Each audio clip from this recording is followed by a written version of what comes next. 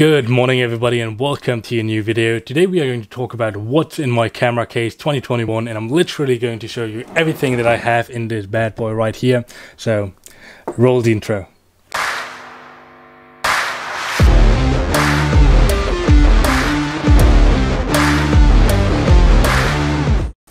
To start things off, I think we do have to talk about the case itself that I'm using, which is this tough case right here. You will see similar products by companies like Pelican, for example, but the difference is this case is made in Germany, and also the insert bag that I'm using in there is made in Germany by the company. So therefore, that's what I decided to use for transportation and storage of my personal gear. The first thing that I want to show you is this little pouch that I keep in my camera case at all times. What it stores is a bunch of Canon LP-E6 batteries that I personally need for my primary body right now, and I have them in here so they can keep warm during transportation or storage, so they don't lose any capacity during that time. The second pouch that I want to show you is an important one for me, and I always have to make sure that I have this on me, and that's simply because my primary editing device is an iPad Pro 11-inch. And therefore it only has one USB-C hub. I always have to keep a bunch of these adapters to be able to read my SD cards, CF cards, and also my hard drive where I store all the images from the day of shooting, so I don't lose any of the footage that I have. Now we are continuing with a more exciting part of what's in my camera bag, probably what all of you have been waiting for: lenses and camera buddies. Actually just one camera buddy right now, but I will talk about it a little bit later in the video. The lenses that I'm going to show you, these are my personal holy trinity of lenses. Throughout my photography journey, these are the lenses that I personally felt fitted my needs the best, and I've used quite a bit by Canon and also some of Sigma. And this, I will tell you which ones they are and also what exactly I'm using them for, so I hope you guys can relate out there. Starting off, we are actually starting with a small lens, Canon 16-35 f4IS. I waited quite a long time to actually buy this lens because I was not sure if it actually is going to be something that I want as a wide angle lens, and I finally chose the f4 version over the f2.8 because the f4 does have an image stabilizer, which I heavily rely on with having shaky hands, and also it saves you a couple $100 in your wallet if you go with the f4 version, and it does fit my needs just perfectly. So therefore 16-35 is what I use for wide angle shots and landscapes, environmentals where wildlife is inside, to show the broad environment that they live in. So that's exactly what I use this 16-35 for.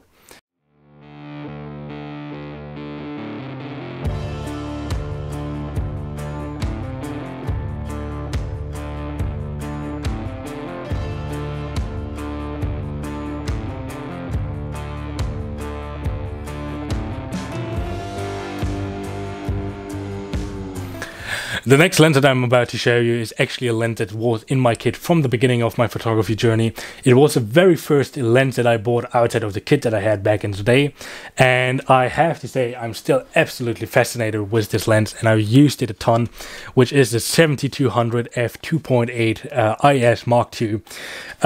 What I use this lens for is obviously it has a great focal length from 70 all the way to 200 in the telephoto range, and I use it for versatility. You know, when it comes to wildlife shooting, especially in a situation where I don't know what I'm going into, this is exactly what I have on my camera buddy, because I am prepared for everything. If I want to take landscape, if I want to take environmentals, I can take close-ups of animals depending on the range or depending on the distance that they have to me.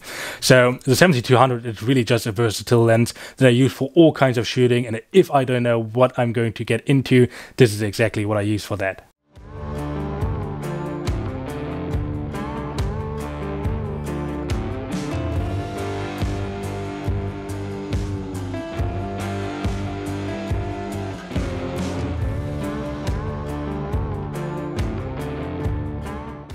The next lens that I'm about to show you is probably a lens that you wouldn't expect necessarily being the primary telephoto lens of a wildlife photographer, but I personally had to find a lens that fits my needs and also does get the job done for me personally.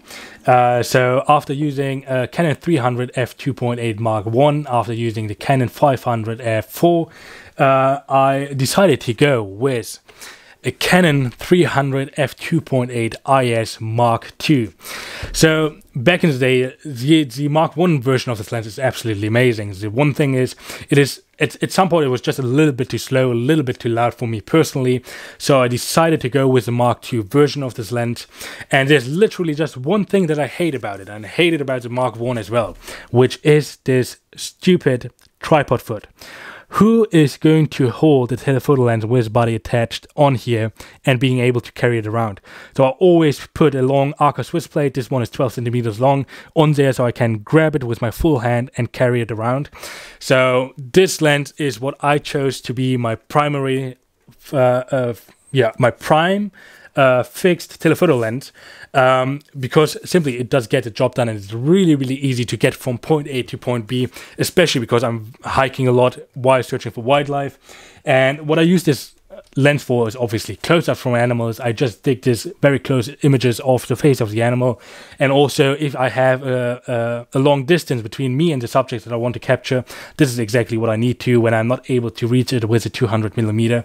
And the 300mm is probably living on my main camera body for almost all the time, and this is exactly what I use as my primary telephoto lens.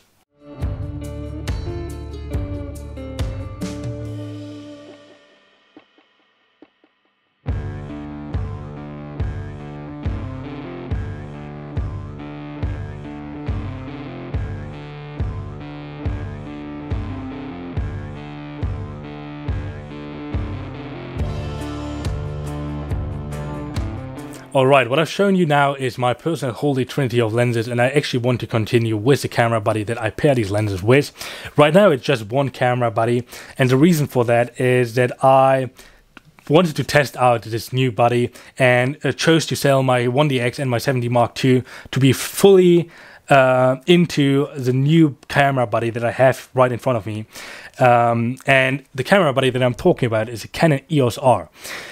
Which was bashed by the photography community, especially for wildlife photographers, for month and end. But after using it personally for my wildlife photography, this is exactly what fit my needs the best, to be honest. And there's one reason for that, which is silent shooting. A friend of me told me quite a while to finally go mirrorless because of the silent shooting. And I was like, but the Canon EOS R is so slow. It only shoots 5 pictures per second in continuous autofocus. And you know, the 1DX and the 7D Mark II are just absolutely amazing camera bodies. But after picking up the Canon EOS R and actually being able to shoot silently, especially with the shy animals that I personally prefer to shoot, for example, badgers, foxes, roe deer, red deer, if they hear that noise of a 1DX or a 7D Mark II sounding like a machine gun inside the forest, they do tend to run or just look away, get into a position where they hide. But with the Canon EOS R, shooting silently and almost having no sound of the lenses and the image stabilizers, they obviously, if you do a good job of getting into the area, they will not be able to tell that you're even there or that you are that you take pictures of them. So silent shooting was just a big game changer. And also what I love about the Canon EOS R is the 1.6 crop mode, because that allows me paired with the Canon 300mm to get much closer to the animal that I normally would to. So again, it does give me versatility with pairing the Canon EOS R and the 300mm in all the other lenses, simply because I can choose to crop 1.6 into the sensor. So that's exactly why I decided to go with the Canon EOS R. And the reason why I don't have a secondary body right now is because I haven't decided whether I am going old school with a secondary body, which would be a Canon 1DX, or if I'm going to get another Canon EOS R as a secondary body because I prefer the silent shooting. So right now that's a decision that I have to make in the near future, to be able to actually have 2 lenses on 2 bodies and not being able to switch or not needing to switch camera lenses all the time. So I will update you on that if you're interested. Alright you guys, you made it almost through the whole video. There's just one small piece of equipment that I want to talk about in the end, which is this little guy. Peak Design camera slide. And this is very crucial to my photography, and I tell you why. I absolutely hate camera straps that are constantly on the camera body or on the lens, because they're always in the way. So I decided to go with a Peak Design slide, as I can take it off very easily. And also, as I'm hiking a lot searching for wildlife, it is just way easier to change it up from carrying the lens and the body in the hand and on the strap from time to time, so I don't get exhausted too quickly. So yeah, that's pretty much all that I carry in the camera case and that I take with me on wildlife shoots all the time. So I hope you enjoyed it. Don't forget to like, comment and subscribe if you like wildlife photography and are into these kinds of videos. So therefore, peace out. I'll catch you in the next one.